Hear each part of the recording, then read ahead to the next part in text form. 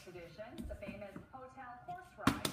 This was the scene at the Holiday Inn on Carlton Street when members of the Calgary Grey Cup Committee brought a horse into the lobby. And according to Grey Cup lore, it was 68 years ago that some Calgary fans rode horses into Royal York when they were here for the big game. Calgary's horse Tuffy couldn't make the trips to the city, so a Stoneville horse named Marty lent a hand or a hoof to the Calgary contingent.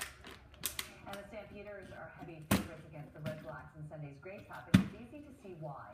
Calgary won 15 of 18 games this season, including both meetings with Ottawa. The Red Blacks won just 8 games this season, but they are in the final for the second straight year. Sunday's game starts at 6:30 and it's on TSN. Thousands of lights are bringing holiday cheer to the beach tonight.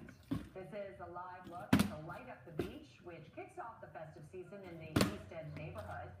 Every year, more than 80,000 lights are strung from 15 trees along the boardwalk. Organizers say it's meant to draw more people to the area in the wintertime. The lights will line the shores of Lake Ontario until February. This is Toronto's Breaking News 3024.